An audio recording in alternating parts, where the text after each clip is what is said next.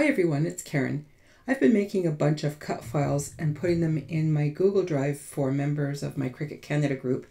I just wanted to show you how easy it is to create these for yourself, clean them up in Design Space, and have cutting files. First thing I'm going to show you is how to search for an image.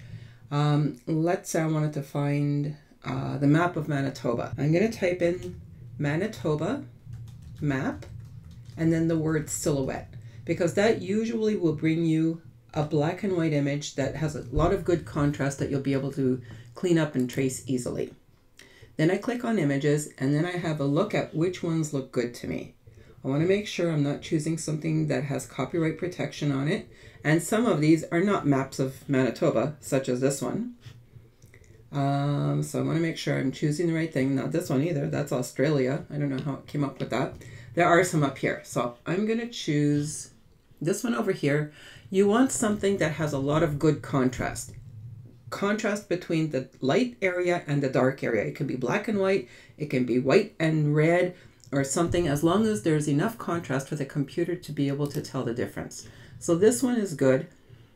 I'm going to right click and save this image, and I'm going to put it in my temp folder, which is here. The name already says Manitoba 31. Sometimes they have some really strange names and I just rename them.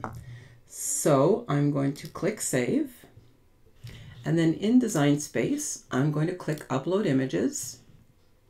I'm going to click Upload Image, and I'm going to browse for my image, which I had put in my temp folder, and it's called Manitoba.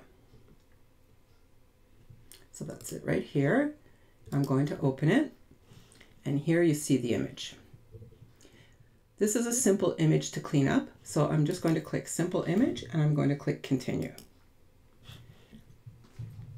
It's a little bit big, so I'm going to zoom out a little bit so that I can see the whole thing on the screen.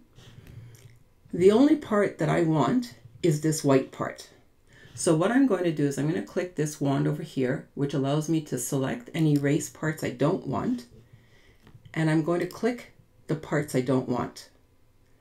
That is one big area. And whenever you see the checkerboard design, that means that that background is now clear. It's transparent. There's no background there. And that's what you want, because you want the program to cut around the outline of this shape that you have left. So for this area, instead of clicking a million times, I'm going to click and choose the eraser. I'm going to make the eraser a little bit bigger. I can even make it bigger than that. And I'm going to just draw over this area to get rid of that. And you notice when I'm doing that, there's a black outline around everything. I'm going to get rid of that as well because I don't need that.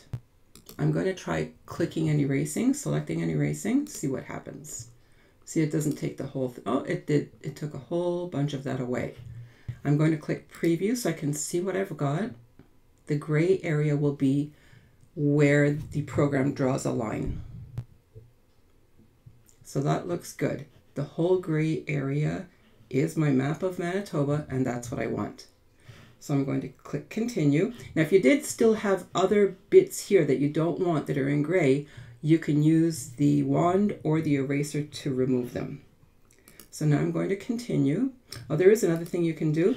If there's an area of your image that you don't want, let's say there was a whole other section over here with stuff you don't want, you can crop your image.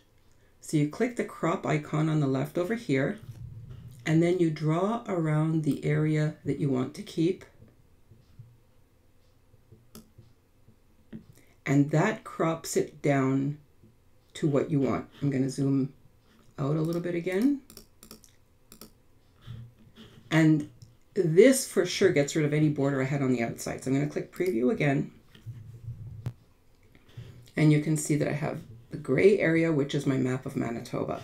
So now I'm going to click continue. I do not want to save this as a print then cut image. I want to save it as a cut image. The difference is, if it's a print then cut image, it's going to print what you see on the screen and then draw a lot, or not draw, cut a line around it.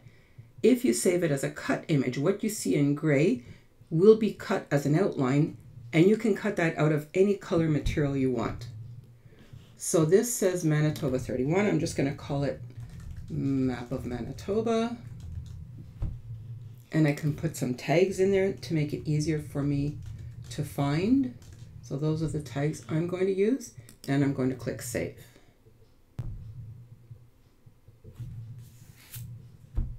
So now you see my map is here, and I can load that onto my canvas. And I'm going to click Insert Images, and here's my map. And now I can resize it to whatever size I want. I can also resize it in the Edit panel. I can assign it a different color just to remind me of what color I want to cut it, whatever I want to do. I can rotate it. Lots of different things I can do with this. So I hope this has been helpful to you. Thanks so much for watching.